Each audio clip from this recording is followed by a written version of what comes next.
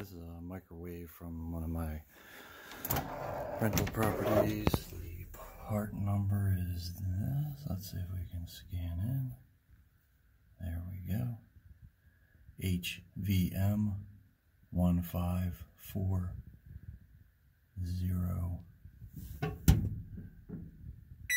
And this is what it says on it.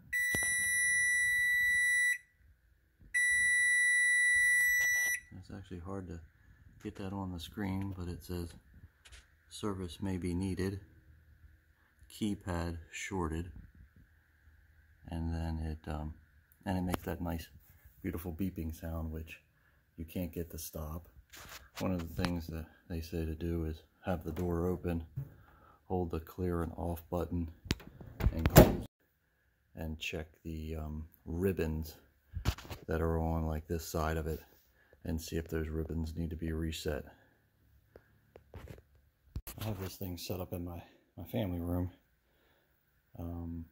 because I didn't know what to do right at my tenant's place, so I just took it out and brought it home. They're not that heavy. You could do this repair. If I would have known exactly what the repair was, you could have done it right on site. So the first thing we got to take out is these two screws that'll be on the top, which are accessible when the cabinets, because the cabinets only come out to here. I'm going to go ahead and take those two screws out first. And since I don't have my handy buddy Will to do my video, this will be a couple stops in between each step so I can perform the task. And check the ribbons that are on like this side of it and see if those ribbons need to be reset. Alright, so to help understand the removal of this so you don't break any of the tabs off, when this thing is all the way in, after you take the two screws out, this one over here and this one, you'll then slide this whole unit to the left with the door open, and then the bottom and top will slide out. As you can see, there's some clips down at the bottom, and so that's why it's got to go left to get out of the little notches that are down in there. And then you just remove this piece. Okay, next is there's a screw right here that you have to remove.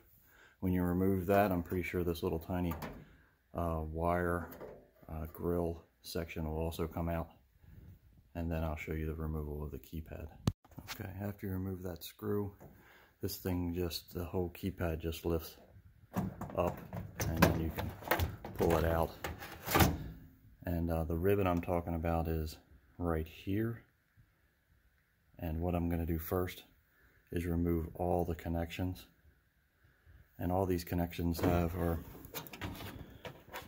regular old snaps that you should be able to remove.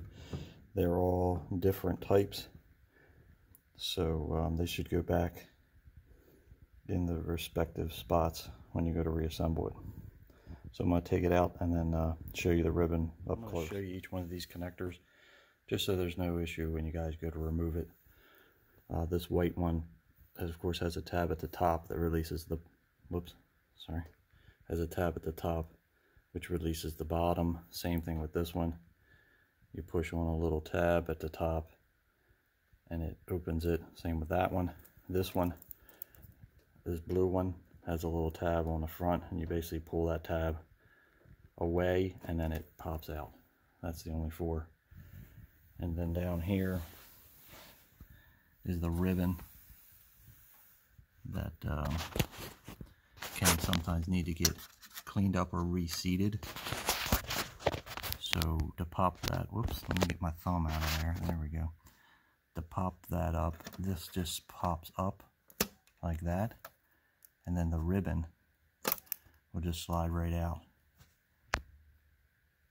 So again, you just pop that up, it goes up, and then the ribbon will slide right out. And what we're going to do is look at the ribbon real good, make sure there's no damage to it, and then we will try to maybe clean it if it needs it. It doesn't look like it's dirty. Nothing inside of this whole unit looks dirty. So we're just going to reseat it down in there again and put it back together and see if the error stops. I'll try to show you this the best I can without my trusty buddy Will. So when you reseat this, you're going to put it in, of course line it up in the hole there. Let me try to get a better view here, and you just push it down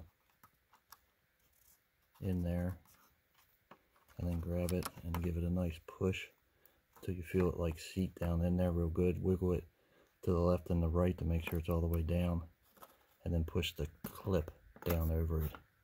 Give it a little tug, make sure it's still in there, and then we'll reassemble this back in reverse order as we took it out, putting all the wires back on and putting the cover back on, and then power it back up and see if the error goes away.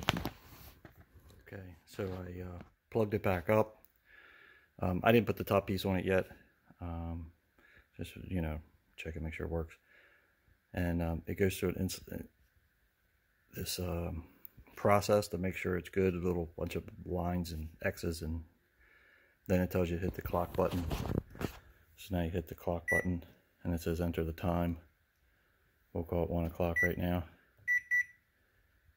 And then we hit clock again. Then it says select AM PM. We will select one, and then we should be able to hit 1 minute. Let's see, oh no, clock or start.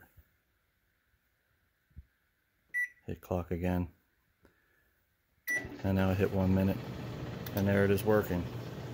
And I hit off, and we're good. No cost to do this fix.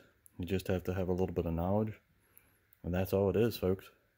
Pull the ribbon, make sure it's seated in there good, and put it back together. Problem solved. You don't need a new keypad, you don't need a new microwave, and you technically, I could have done it right there had I been a little bit more knowledgeable about what needed to be done, but now I do, and now you do. Like this and subscribe if you would.